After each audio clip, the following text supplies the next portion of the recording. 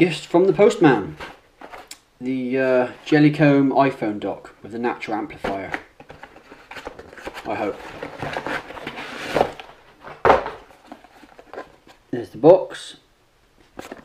And inside the box you've got your manufacturer's warranty, which you can keep. Box can go.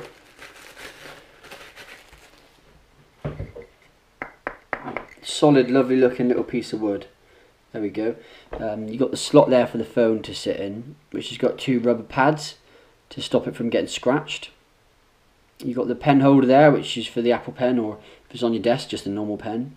Turn it over, you've got the 4 rubber stoppers, so it doesn't slide around.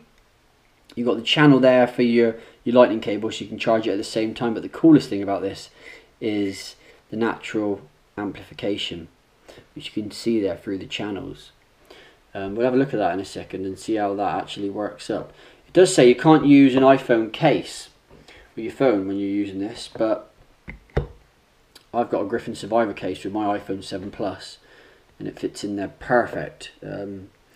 So that's a good thing, and you can fit all the 7 models, all the 6 models in it, and I'm guessing other stuff as well. I think it's 11mm thick, the gap, so if you want to measure your phone to see if it fits.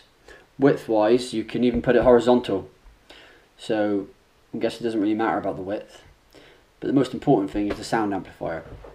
Let's see how that works. I'll set up my little dock facing the computer, and I'll switch the camera around carefully so that you can see the sound meter in decibels. And what I'll do is I'll play a song with the phone next to it at first.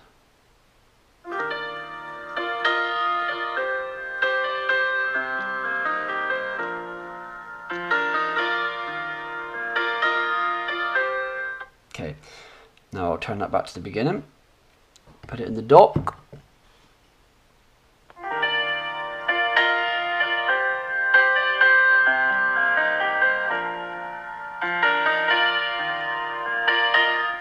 And as you can see, I think it was at least 10 decibels louder, which is what it says on the write-up.